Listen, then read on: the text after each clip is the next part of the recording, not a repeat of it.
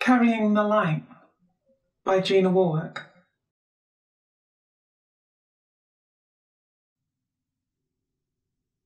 It is deep within that I find the light of my soul. I want to show it to those around me, but I don't know how. They cannot see even a glimmer beyond this flesh. I want to build connections that exist beyond the superficial because I'm not this body. I'm the spirit at the core of my being.